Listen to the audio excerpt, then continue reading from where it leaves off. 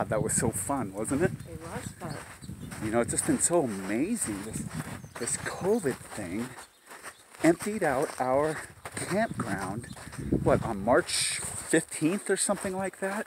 And here we are on May 3rd, and it's been like 2 weeks in May, a whole month of April, and we're in this campground, and there was just a couple of people left. 2 weeks in March, all of April, and now it's May Now 3rd or May something 3rd, like that. Jesus.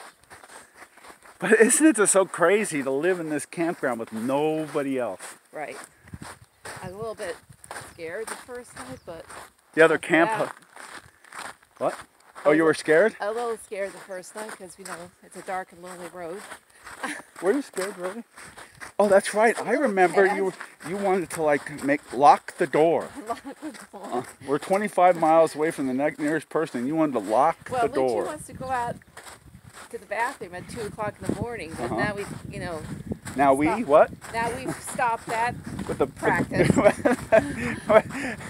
by putting a diaper on the carpet, so now we have the puppy pads, and it's just like a family secret now that our dog just urinates on the puppy pad. But he's cool with it. He's good on it. Right. I mean, I tell you, man, it's like having a dog use a litter box, right? I never had a cat, but the puppy pad's pretty cool, and it doesn't seep through either. But these birds are pretty cool here. So I'm going to write to the puppy pad people and ask them to give me a few bucks, and I'll keep pumping their stuff, you know.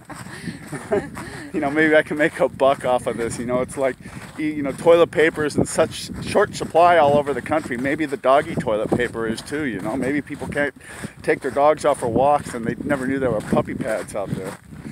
You never know, you know, it's all about residual income in this YouTube thing. So I want you to like and subscribe and comment on the page. And, you know, if you got puppies, you know, ask us a question and, you know, we'll tell you everything we know about it, promise. What do you think about that, Rasa? That sounds like a great plan. Okay. Let's do it. All right. And so that's the way it is. Camp host Kurt and Rasa. The sidekick. Have a good one.